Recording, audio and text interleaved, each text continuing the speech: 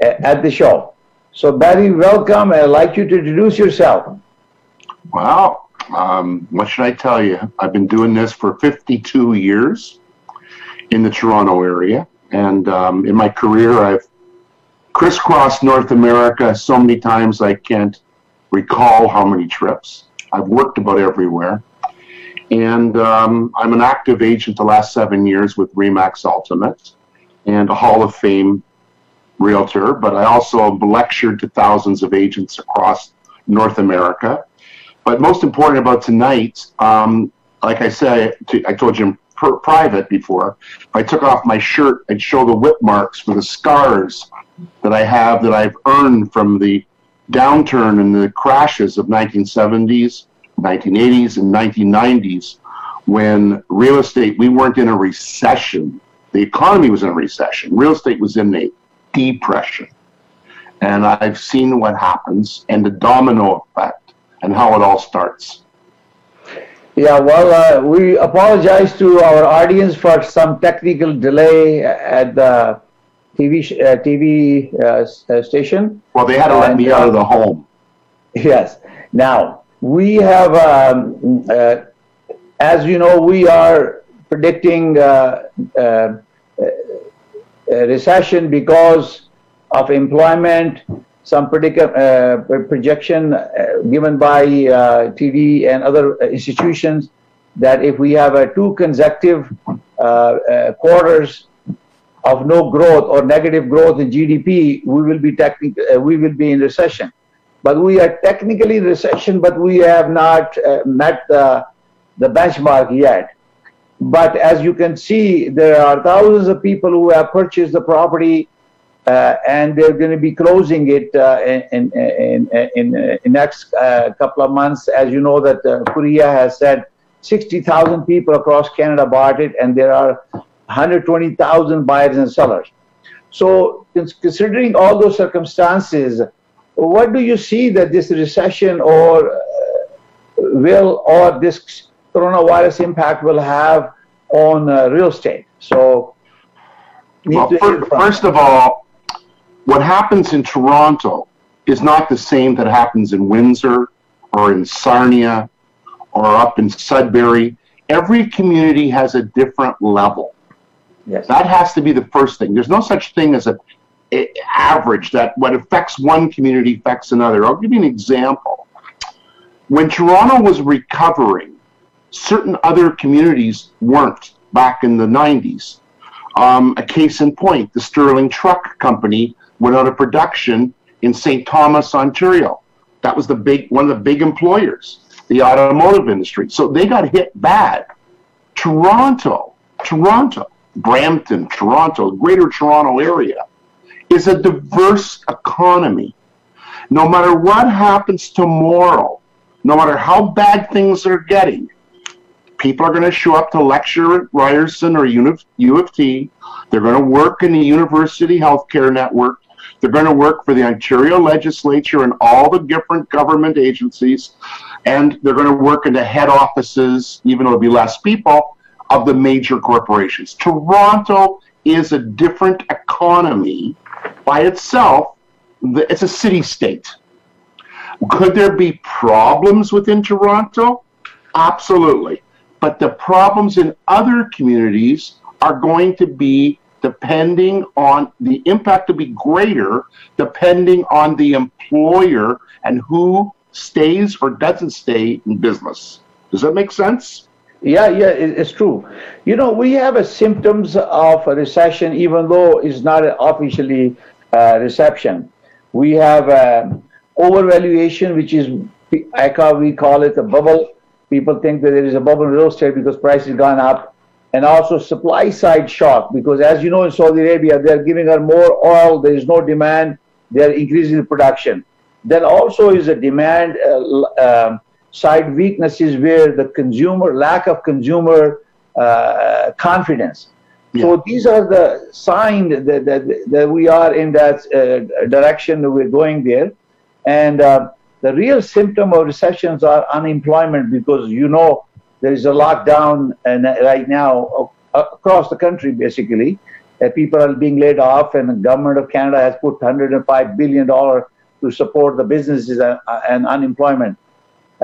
So how we see this, that we come out from coronavirus, I hope we are able to curtail this spread of virus.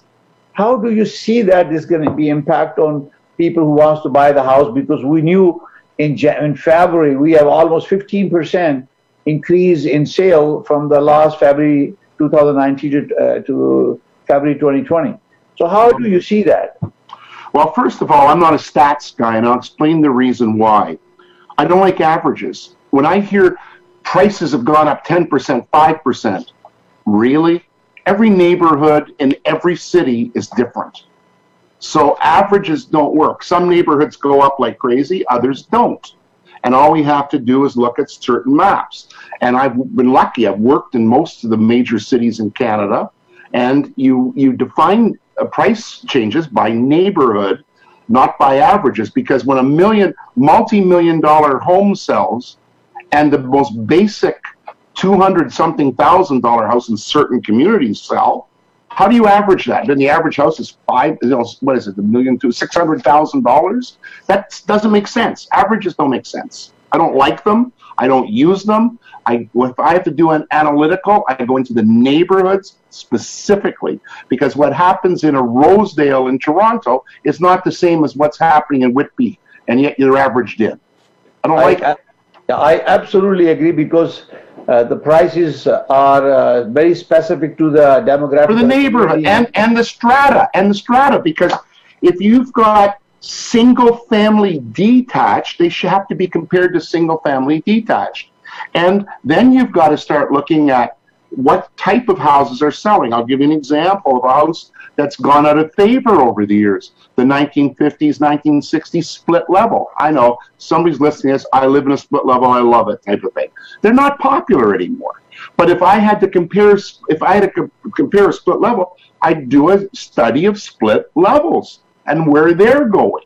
So you've got to look at the product itself and what's happening. But I'll go backwards from what your question is, okay?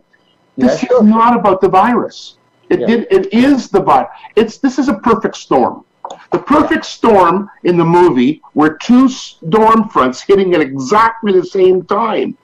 We've had the stock market. The stock market's gone volatile. Do you know how many people?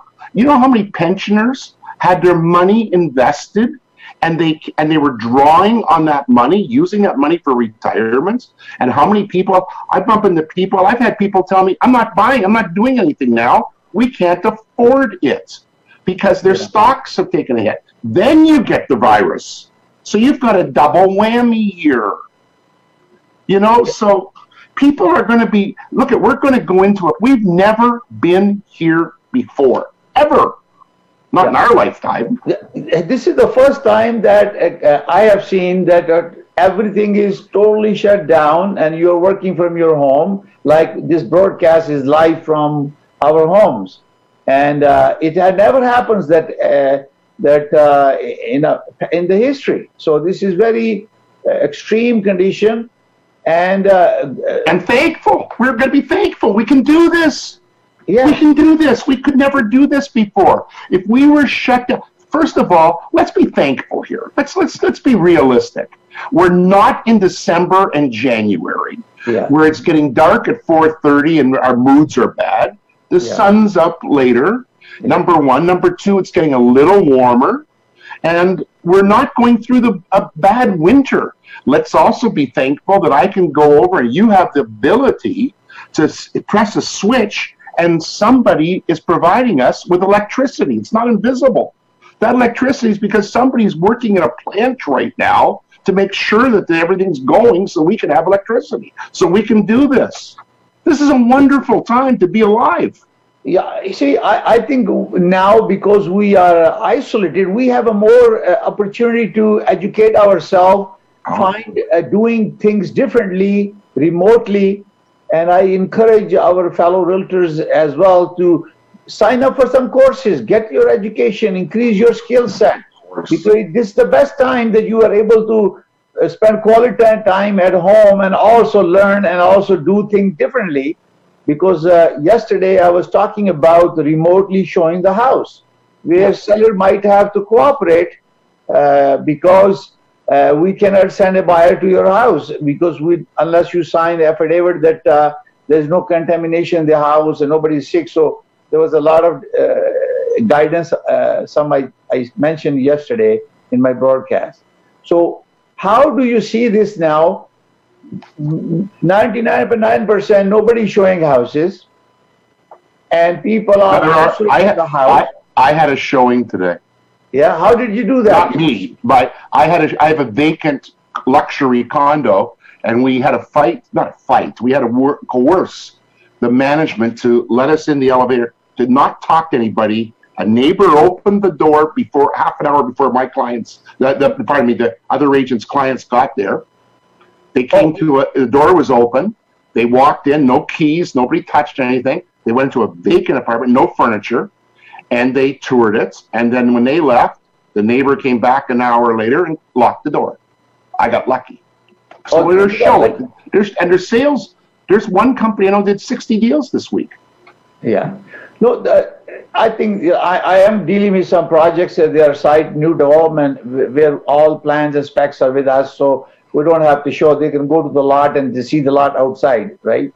So those are, I'm suggesting people, if they are working with the new developers, and that would be a possible scenario where you only rely on the specs, artist design concept, and everything else.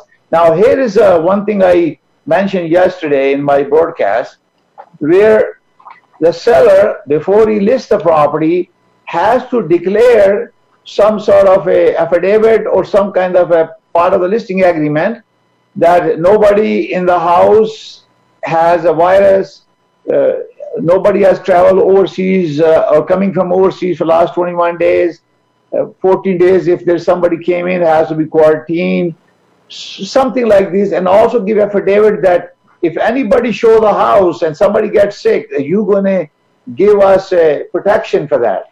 So what do you think of that? I'm going to say, for some people, these are desperate times they have to sell. Part of what I do, I've probably been involved, I've done over 600 trials as an expert witness. Yeah. And a large part of my, in two areas. First is real estate stigma. And I'm going to be on a seminar for somebody else about, will houses where people had the virus in the house, will that house become stigmatized? Well, it's kind of ridiculous because the virus doesn't last forever. It only has a certain life on the surfaces, but we leave that alone. The other is agents that screwed up and get sued. I do a lot of jobs against agents. With that scenario that you're looking at, I hate to be the bearer of bad news, but people lie. They're desperate to sell their house, and they lie. You have no idea what goes on. The lies out there. When I got involved in urea formaldehyde, we had people swear on affidavit. It's in the offer. Swear we never had urea formaldehyde. Then we found out through my detective work, they went and appealed their taxes 2 years earlier to get a reduction because they had urea formaldehyde. So do people lie? Of course they lie, because they're desperate. They figure you won't know. So those safeguards, here's the other thing. I'm not sure about errors and omissions insurance for some of the stuff that we're doing as realtors, if it's going to cover us. I think it's only covered $50,000, I believe. But it's not just that. An agent who's desperate for a commission, doesn't tell anybody he's not feeling well. Turns out the only person that went into that house during the time, the only showing was that one agent with his two clients. They were wearing all the protective gear, everything. And those people in the house got very violently sick. Maybe somebody died. What if they can prove that it was the agent that was sick? You think area admissions is going to look after it? Yeah, I spoke to one of my lawyers, one of the lawyers, and he said that if an agent go and show a property and something happens to the buyer, the buyer agent is subject to liability. And so for every lawyer who says one thing, there's another lawyer suing on the other side. Remember that. So the problem is because we have a very unusual situation, and so I kind of drafted a couple of clauses for the buyer when we are listing with the listing seller, to make sure that we have assurance, at least we have a piece of paper that will be a part of our listing agreement. Same thing when somebody is asking us to confirm an appointment, they have to sign something to confirm certain thing that we put out. And once they do that, then we'll give them access to the house. Otherwise, I don't disagree with any of that, but let's come back to recession. The word recession, okay? Yeah. I know one thing. I'm a student of economics because I've been caught. You've got to understand, I've owned hundreds and hundreds of homes in my life. Yeah. And I ended up with nothing at the end because I got caught in different markets where the markets crashed. Yeah. And I've seen where I've been a millionaire in one moment and wiped out the next. I know what it's like to be in trouble. Number one, I look at the papers all the time, constantly, for bankruptcies. And bankruptcies have been up the last months in Canada. Bankruptcies have been up. Number two, I look at the next factors, three factors. Number two, I look at unemployment. Unemployment hasn't been bad. Yeah, they're now projecting 13%. Yeah, go tell that to people in the restaurant business. They won't even be close to 13. 13% will be a low in the restaurant, in the service industry. Now the next factor, the killer, is there's one little component that's missing from the three of them. Yeah. Mortgage rates. Yeah. We have mortgage rates that our great-grandparents never saw. We don't have money. I've argued for years, this is not mortgage money. This is cheap rental of money that allows people to overpay for a house because the carrying costs are cheap.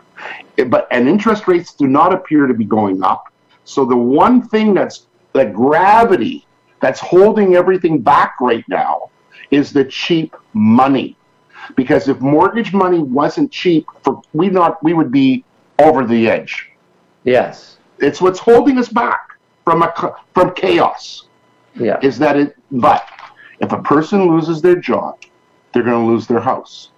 There are going to be, I'll give you a scenario. Do you want me to give you the domino effect of how it starts? Yeah, of course. I'll start with the domino effect. The first person to be affected by a negative economy is the infill builder.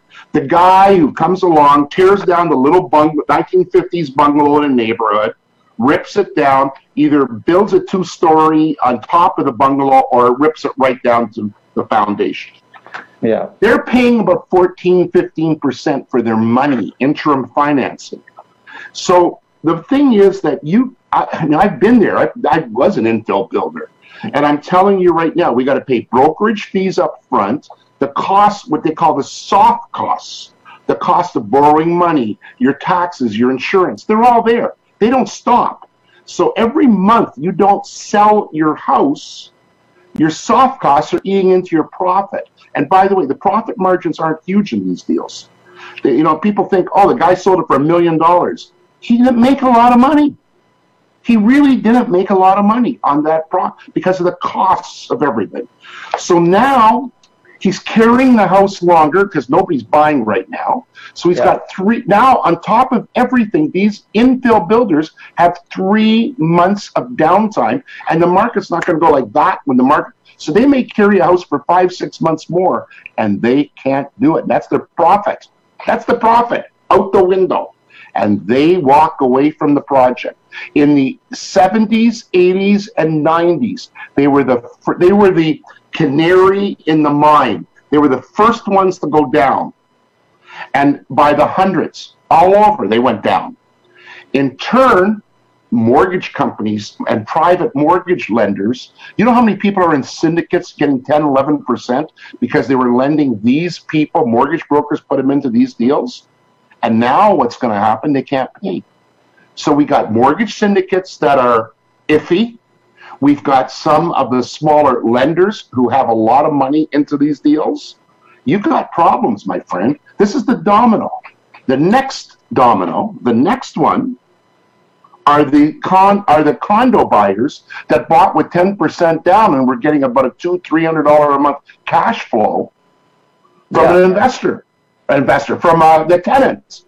The tenants are going, we're not I paying. know that quite a few people have bought a couple of properties because they have a cash flow. They were on the edge, and now, since they have not built any much of equity in there, some people put 5% down, bought the property, and they can't pay the mortgage. They have nothing to, and this will have an effect on the lender as well. That's what I'm saying. So the domino effect, you got one, you got two, you got three. Now what happens, these investors that have bought these condos with almost nothing down and can't get their cash flow, they live in houses themselves or condos, and they can't make their mortgage payments now on their own homes. They're in trouble because if the mortgage lender comes after them, they're going to come after them at their house. In other words, we haven't seen the words power of sale in years. There's been one here, one there, 1 year, one there, but they haven't been abundant. You know what? Watch. By the end of this year, you are going to see lots of power of sales. Yeah, I'm hoping the thing that locked down the whole society and economy is right now coronavirus, and fear is the one that taken away all the passion for people to do anything because they're locked up in their houses. Now, it's not just that, they all the factors, billions in the stock market, billions.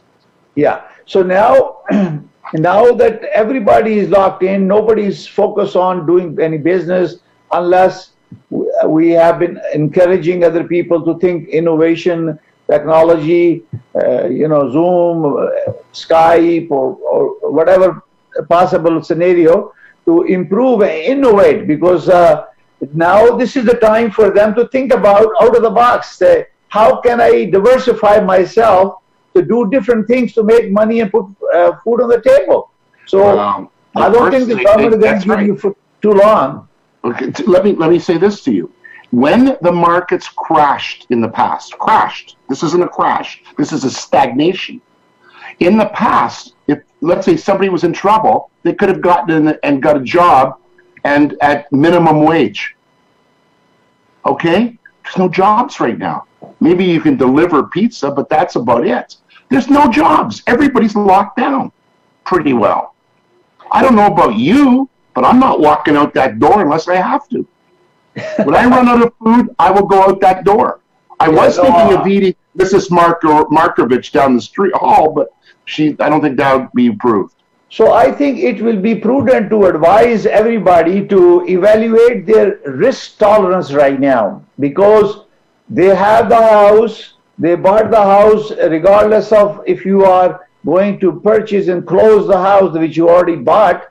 But now, what is the risk tolerance for you to maintain and stay in your house? And I think it's a time to think about that. How can we get a line of credit extra that we can feed the family and support it because you have a built-in equity in the house? So how you think about helping people to have sort of a risk tolerance assessment, that how can you survive under this condition for how long? Well, there's going to be a lot of people that are using up their equity in their homes, obviously. By the way, did you know that one of the largest groups of increasing in mortgages are people over 60 years of age, where most people are retired? When I was a kid, everybody retired and their houses they used to have mortgage burning parties. Now they're using their houses as piggy banks. First of all, a lot of them are giving their kids $100,000 or something to buy a house. All of a sudden, mom and dad are sitting there right now, and the kids can't pay them back right now. They can't pay them back. So mom and dad, you know that it's something like 40-something% of seniors over 60 or is it 55 have mortgages today, and it's growing. And you know what else is growing? Reverse mortgages. Yeah, that's true. 400% increase in a year for reverse mortgages. I think it's going to apply to senior citizens like me as well. I am working. I do have a mortgage, but I'm working hopefully long time and continue to support the kids. So I think the best advice we can give to our audience is to live well below your means. That means you have an income, or you continue to have income, to make sure you live below that mean, because if you spend all that money, you will have not saved any money for contingency like but it's after the fact now. We're in the crisis now. Yeah. The first thing I'd say also, one of the main things, not first thing, one of the main things I'd say to people is, no matter how tempting it is, don't max out those credit cards.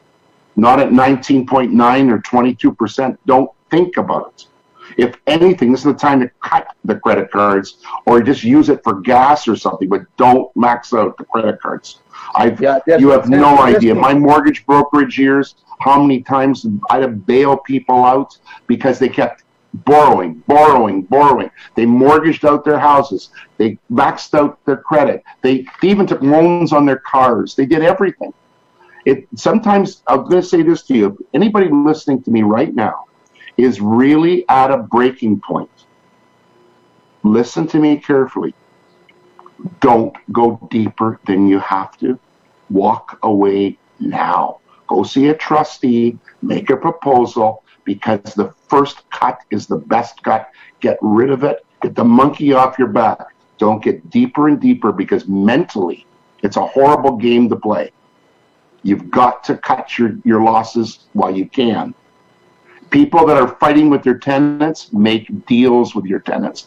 I don't care what it takes. Keep your tenant in the place. I will not give them free rent, but give them a deal. Yeah. First of all, is a part of the how to survive recession or recession-like environment is to control your habit of spending money, because this is the time that you are already in the situation that cut down all unnecessary expenses, so you have some emergency funds continue to support your activity and putting food on the table and paying with the mortgages and insurance. As you know, realtors are effective tremendously. I do not know that this $2,000 funding is available to realtors, because majority of them are independent contractor like me. There's other options there, but I'll say this to you right now. People are listening to us right now that one of the partners, the husband or the wife, is a commission earner, and the other partner been laid off. They don't have the stability of income coming in. Yeah. I spoke to one of my nephews today, works for a very large company, and they're in their, he's in his, I can't remember, 28, 30 years old. He's saying that between he and the lady he's with, and his life, his partner, the two of them, they know dozens and dozens of people not being laid off. Yes. And therefore, it's nice to say cut your expense. What? I'll say this to you. If you've got a basement in your house, you've got a bathroom, do everything you can to finish it. Rent the basement. I don't care what it takes. Rent the basement. Do whatever it takes to get through it. The other thing is, too, wish we would never have been here. People started looking. I'll give you an example. I don't know about your family. I'll talk about my own son for a minute. When my kids used to buy cell phone, you know what the house down the street sold for? You know what the house just went on for all the time? The house down the street sold for this, sold for that. I know my parents moved into a house back in their days in the 50s, 60s, and they would just go, we bought a house, we live in a house, it's called a home, we reside here. When the time comes, we sell it, we pay off the mortgage, and life is good. Then one day, somewhere in the 70s or 80s, people started looking at houses as investments, their piggy bank. And houses became this speculative idea that's like something we lost something along the way. What is wrong? Why do houses have to go up? Well, they did. Now we're paying the price. We're paying the price. Yeah, the thing is that when things get tough and you start thinking very seriously about your habits and how you spend your money. And I think everybody is thinking right now and planning accordingly, preparing their budget, assessing their position, how can they survive. And I was talking to a young lady a few minutes ago that her mother has sold a condo, and she has to cancel her listing. Good thing is that she didn't buy the house yet, and potential. I gave some advice about helping and cooperating with the buyer who bought her mother's house, just to see if they can help each other. Because we are Canadian, we have to somehow to help each other. If I told her to get a appraisal done and see what will happen. Hopefully by that time, end of June, things will get better. Because the biggest challenge that I see is appraised value. I do not know if somebody got the approval now and they're closing in June, how would the bank will evaluate that price at that time and lending the money? Would there be any challenge? You know what's interesting? You said that. Years ago, I'm closing, I won't say which bank, but it was a smaller bank. I'm closing on a purchase, and I get a call 10 days before closing. You did not declare your alimony. I go, I don't have alimony, which I didn't. And they said, well, you've got an I said, my TD and TDS and GDS and everything is like really low. If I paid or I didn't pay, because my ex and I had a deal, we never had any formal papers. I was paying her, that's all. And I said, what's the problem? If it was $300, $400, if it was $1,000, I'm fine. I'm within my ratios. 5 days before the closing, they cut off almost $100,000 of financing. I had to go to a friend and borrow the $100 right away to close the deal. 5 days before closing. Not everybody has that ability to get a friend to write them a check to help them out. But I'll tell you, I was pretty angry. And the appraisers come in 4 or 5 days before closing. How do you're scrambling at that point. Yeah. No, this is a very challenging time, and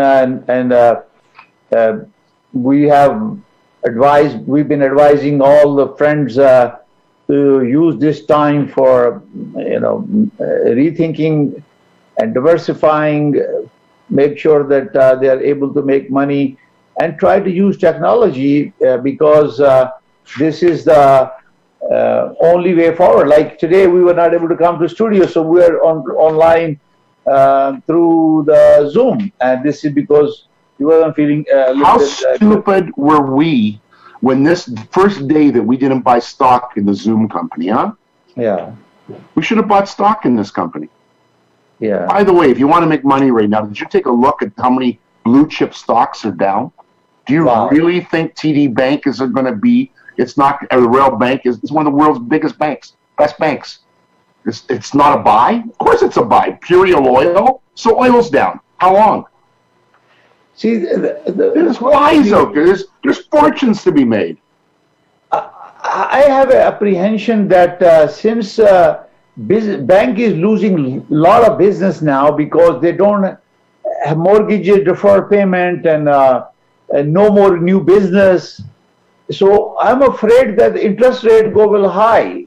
What is your predicament on this? No, I don't agree with that 100% because, believe me, I've seen when hundreds of properties at a time were walked away from and the bank survived quite well. Yeah. Don't forget, this is Canada. We have an amazing banking system. Yeah. We're secure. We have a huge amount of CMHC insured mortgages. The fund is solid. I'm not too concerned. I'm not as concerned. The banks, if people walk away, the bank doesn't take the hit. CMHC insurance takes the hit, and most of it.